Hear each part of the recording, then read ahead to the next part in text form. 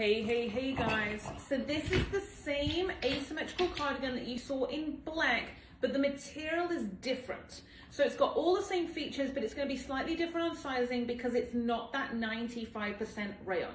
So all the details are the same. If you've never seen it before, here is your rundown. So the seam is done in this triangle shape, which means when you wear it, it just gives you this waterfall finish in the front, super cute.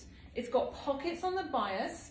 The back is a straight cut. So you've got the waterfall length on the front, but nice and straight on the back. Long sleeves. It has a hood, which if you know anything about me, you know I'm obsessed with anything with a hood. I just love having that option. So you can wear it literally like this, like you're ready to go. The tan almost gives you more of a casual feel. The black one is kind of like more, you can wear it casual, but you can also dress it up really easily. This is actually the medium that I'm wearing.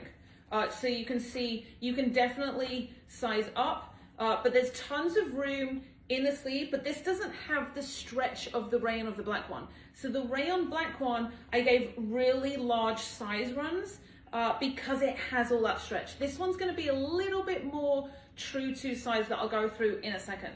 The other main thing with this one is you can tie it in the front, literally, and you completely change the whole shape of the cardigan.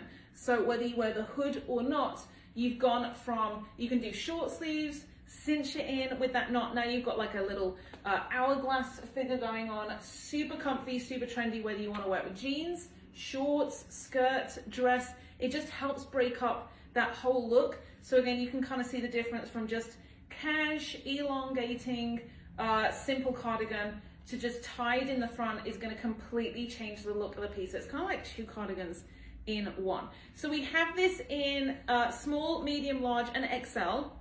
But like I said, these sizes are going to be a little bit more traditional because there's not really much stretch in this fabric. It's a nice and roomy cut, but it doesn't have stretch outside of the fit.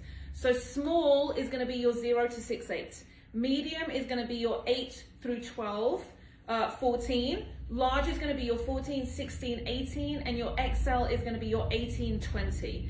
If you're 22, you can wear the XL, but just know the sleeves are going to feel fitted on that sizing.